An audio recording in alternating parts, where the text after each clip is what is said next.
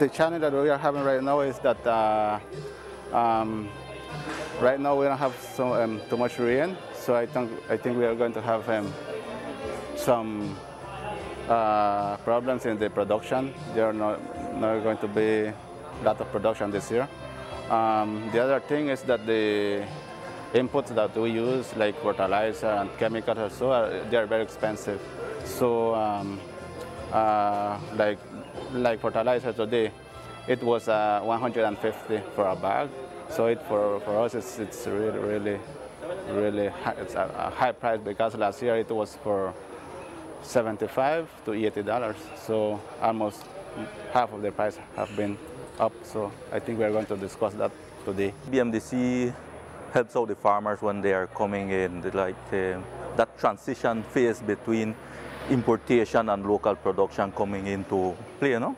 So when we have this information, the transition happens easier and for the benefit of both the ministry, the farmer, and BMDC.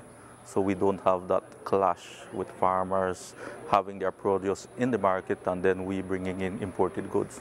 So this is very essential. This meeting is very essential, very important to share information, data, so that we can plan ahead of time.